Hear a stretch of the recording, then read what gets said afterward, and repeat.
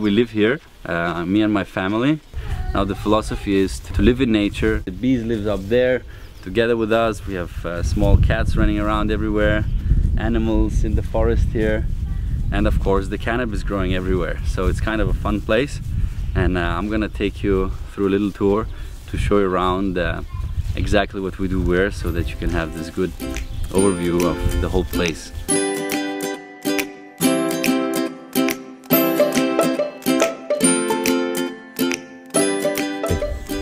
So we grow here a lot of different things, carrots, all kinds of salads, rucola here, tomatoes, some chamomile, different herbs for the teas, more tomatoes, cucumbers, onions, garlic, melons, oh my god, more onions over there. So this is strawberries. The reason we put it under the net is because we want to protect ourselves from the birds.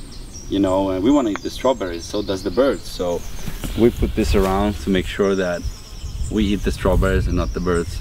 Sometimes we give to the birds, don't worry, but mainly we give it to the kids. They're also small birds, you know.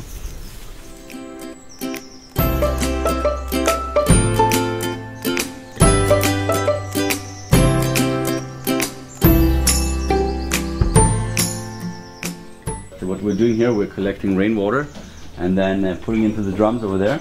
We're gonna cover it with some wood, so next time you come it's gonna be a little bit different. Right now it's a little bit, yeah, a little bit raw, yeah.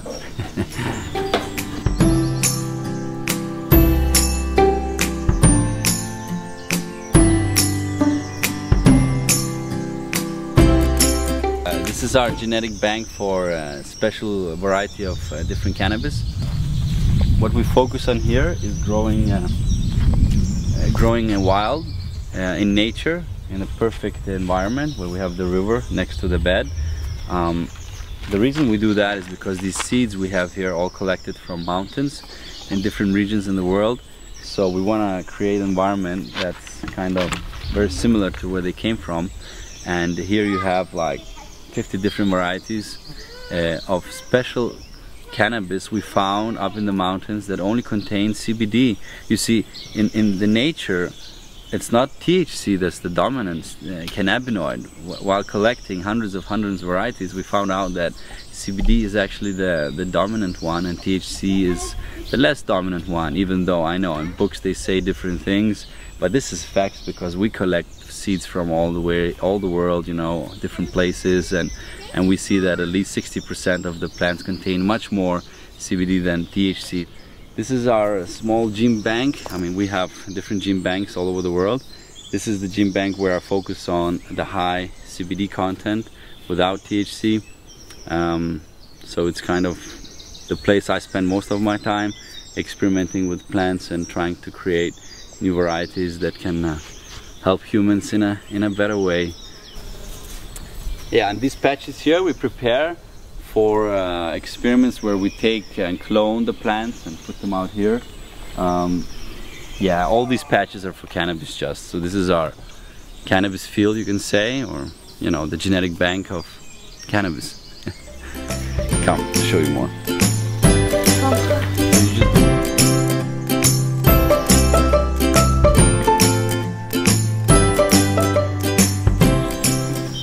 This is the river through the property, and across the river we go into the bushes where there's a lot of shade, so we spend a lot of time in the summer here, where we have a little workspace, some tents where my mom chooses to sleep in. She doesn't want to sleep in the house, she sleeps in the tent.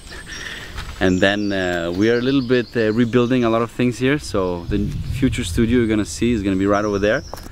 Next month it's gonna be like a glass house where we're gonna sit and, you know, talk about different things. It's gonna be very nice. And across the river is where we have also a little studio.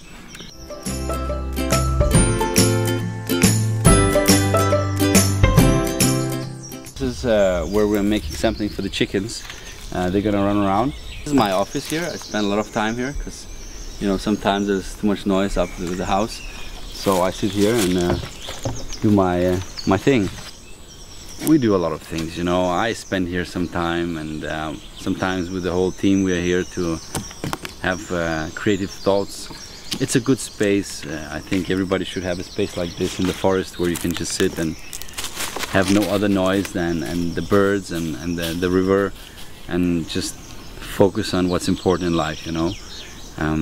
This is my favorite spot actually. Here we grow wild salvia. Actually we don't, it's the forest. And this is our the future activity room where Jonathan, he's gonna do a lot of things with this wall. So we can walk up and down with kids and practice climbing, you know, because we have to go to the mountains and collect seeds. So this is where the kids are gonna exercise, and so are we. I hope, Jonathan, you're gonna do a good job, you know. We'll try.